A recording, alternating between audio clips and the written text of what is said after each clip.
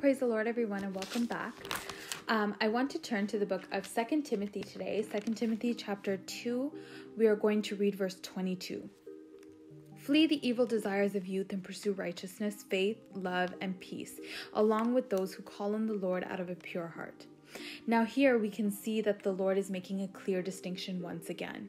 He is letting us know that the works of the flesh and the fruit of the Spirit cannot simultaneously exist in one person. There is only one that takes dominance. But that choice belongs to us. The choice to flee from immorality, the choice to flee from adultery, the choice to flee from fornication, being careful of what we watch, being careful of what we listen to, being careful of the conversations we have and the nature of conversations, the content of our conversations, whether by text or by phone or by face-to-face. We are careful and we're fleeing from that. He makes that clear because come back to Galatians chapter 5. It says, walk in the Spirit. In verse 16, walk in the Spirit, and you shall not fulfill the lust of the flesh. For the flesh lusts against the Spirit, and the Spirit against the flesh. These are contrary to one another, so that you do not do the things that you wish. The things that we wish to do, the things that are kind of like basic instinct, unless the Holy Spirit is the one who is in dominance, it can get us to a dangerous place. It can. We saw that in the life of David. That momentary lapse in judgment.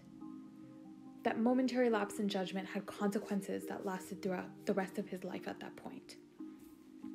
And so we have the responsibility to choose and to flee from immorality. That's what the Bible tells us. And it tells us here that we should walk according to the Spirit. Walk according to the Spirit. Walk according to what the Holy Spirit says. Listen to what the Holy Spirit's advice and his counsel is. And if you would come with me to the book of Psalms, and Psalms chapter 119, we are going to read today verse 9. The Bible says here, 9 onwards, how can a young person stay on the path of purity? By living according to your word. I seek you with all my heart. Do not let me astray from your commands. I have hidden your word in my heart that I might not sin against you. Praise be to you, Lord. Teach me your decrees. With my lips I recount all the laws that come from your mouth. I rejoice in following your statutes as one rejoices in great riches. I meditate on your precepts and consider your ways. I delight in your decrees. I will not neglect your word. What a beautiful passage. The only thing that can bring us out of the works of the flesh and take us away from idolatry, take us away from witchcraft, take us away from lasciviousness, minimize envy and take out rage and take out hatred and all these things, revelings, is the word of God. And it brings us great joy, as one would rejoice in great riches, is like following the statutes of God. There's joy to be found in the word of God. There's joy to be found in the Spirit, more than that which the world attempts to offer us or tries to show us. There is more joy in here, and you can see that in Matthew chapter 6.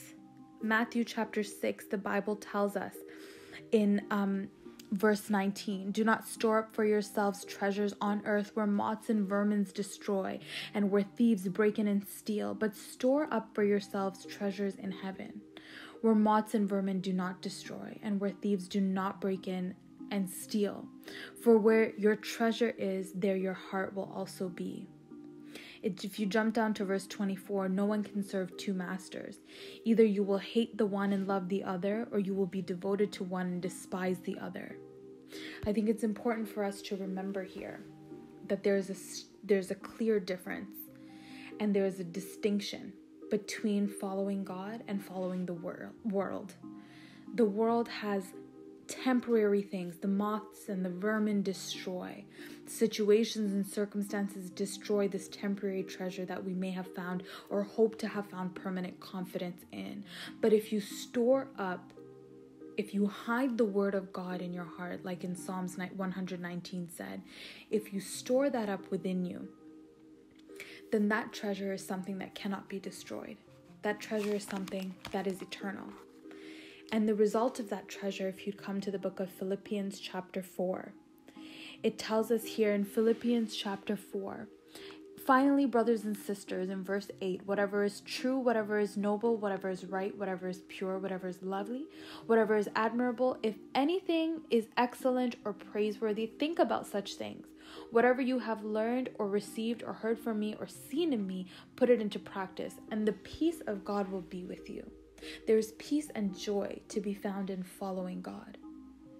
And that really is what we need to invest our time in the Word of God, in following it, not just listening, but put it into practice, put it into action.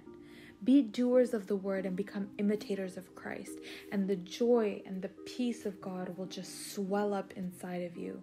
You will rejoice in the Word as one rejoices in riches, and the peace of God will always be with you. God bless you.